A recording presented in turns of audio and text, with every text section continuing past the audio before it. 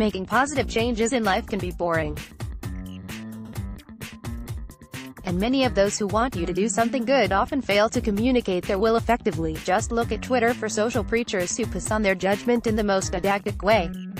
I think about the conduct of a vegan who appeared on Jeremy Vine's Radio 2 show after noticing Jeremy's ham and cheese sandwich. He couldn't hide his disdain and launched a tirade of ominous similes to make his point.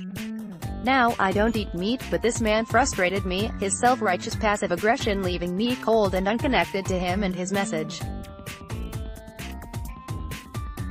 Paradoxically, I didn't disagree with the core of his argument, just the way he did nothing to progress the cause and promote a meat-free diet because the presentation of his case raised people's hackles. It's my belief that you cannot generate real and meaningful change by belittling the subject and belligerently making them feel small, publicly chastised and patronized.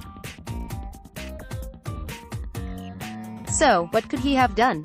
What could this activist, believing strongly in his cause, do to make a lasting influence on Jeremy Vine's meat-eating habits? So determined are we to bring others round to our way of thinking that we often ignore the personal upheaval required to make that change happen. For example, if you have been eating and enjoying meat for 50 years, I fully appreciate how difficult it is to leave it behind. It's quite an impactful life choice because it introduces a layer of questioning that hasn't existed for almost 55,000 meals over a lifetime, assuming 3 meals a day. But introduce a small, almost negligible and non-draconian change and big things can happen. Enter the power of one. Let's assume Jeremy, not Vine, a generic person now, enjoys a half-pound burger once or twice a week. That's on top of a largely healthy, meat-based diet. Jeremy doesn't really want to stop eating meat but is aware enough to understand the ethical footprint meat eating creates.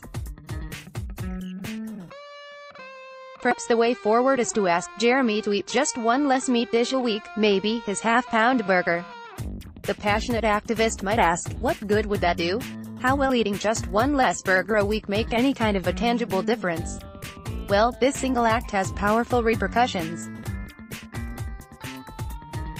To create one half-pound burger, it requires 5,455 liters of water. Yes, you read that correctly. There are 35 grams of fat in your typical half-pounder and one cow can create approximately 900 of them.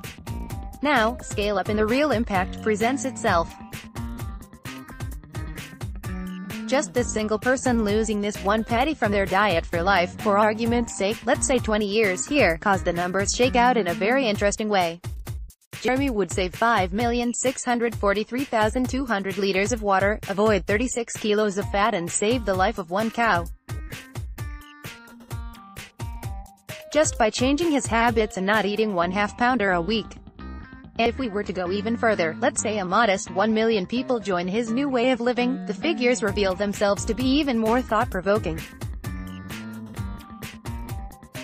5,643 billion liters of water saved, 35,431 tons of fat not ingested, and 1 million bovine lives saved. And that's the power of one. A single small change weekly scales up to make a considerable difference when considered over a lifetime. And the psychology stacks up too. If you can do one small thing and make that work, then pushing it to 2, 3 to 4 doesn't seem like such a stretch.